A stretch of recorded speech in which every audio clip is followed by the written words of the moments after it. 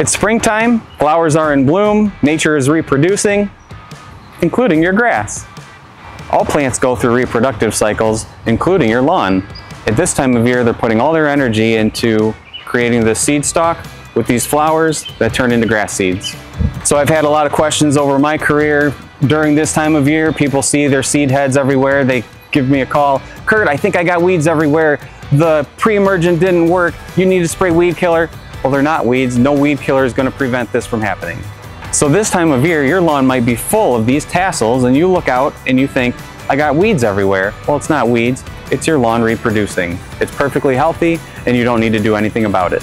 So I know what some of you are thinking. I'm going to let my seed heads grow tall and then when I mow it, it'll be like overseeding my lawn. Well, that would be wrong. Those seeds are not viable yet. Seed producers grow grass like wheat, where it grows waist high. They hit it with a combine, store it, dry it. Only then will it be viable. So that's not what you're doing with your lawn. So just keep mowing it like normal and you'll be just fine. Now remember, the grass plant this time of year is spending all its energy on that seed stalk, making the flower, making the seeds. There's very little energy left for making regular grass blades. And so, especially if it gets hot and dry for a week or two, your lawn is going to look pretty spindly, but it's really okay. The grass will do just fine. You don't need to worry about it.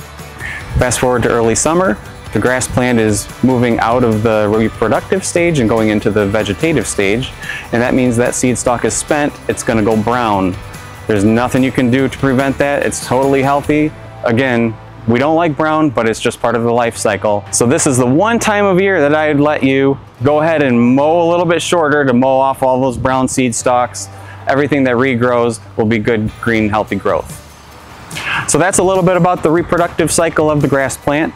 Now you know when you see those grass flowers, don't panic, those aren't weeds, those are the flower of the grass. When you see the brown seed stalks, I hate them as much as you do. Don't panic, it's going to be fine. If you want to mow off either one of those, I'm not going to hate you for it. Go ahead and mow those off and you'll be just fine. For more tips and tricks or to shop our products, make sure to visit andersonshomeandgarden.com.